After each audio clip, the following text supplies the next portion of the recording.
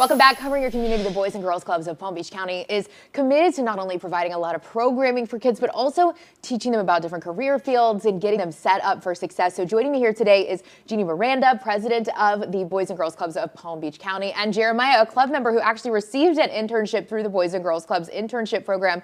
First, thank you so much for being here. Congratulations on your internship. It was last summer, right? Yes, ma'am. Where did you intern? I interned at SWA, Solid Waste Authority. And what kind of things would you do there? Basically, it was a big, broad aspect of stuff, but it could really be put underneath the environmental part of engineering, just working with the environment and stuff like that. Which is awesome because you want to be an engineer, right? Yes, a civil engineer. Awesome. So would you mind telling me just quickly a little bit about the internship program? I heard it was a big success last year. Yeah, well, and we'll start with just sharing a little bit about the Boys and Girls Clubs, because you know we go where we're needed most, and we provide outcome-driven club experiences to provide four priority outcomes. Good character and citizenship, healthy lifestyles, and of course academic success. But workforce readiness is the fourth and probably the most critical, because we want to prepare for the kids for what's next in life. So internships is just an automatic, right? For most of us who had the opportunity to do internships, it really influenced maybe career choices that we made in the future, even our college choices at first.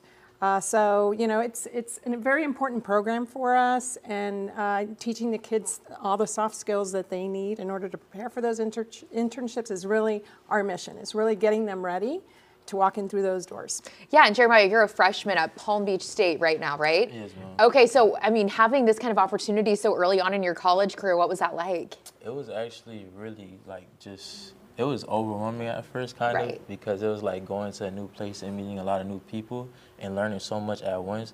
But overall, I was happy that I was able to take the opportunity and learn so much and gain experience. Yeah, and it kind of gives you a little bit of an edge over some of your classmates, I'm sure. It kind of prepares you a little bit more, not just for your studies, but the real world as well. And you were so dedicated. You live out in Belgrade, right? So you'd have to take sometimes 2 buses to get to the Solid Waste Authority? Yes, ma'am. What other kind of skills did you learn? Obviously, determination was a big part of your journey.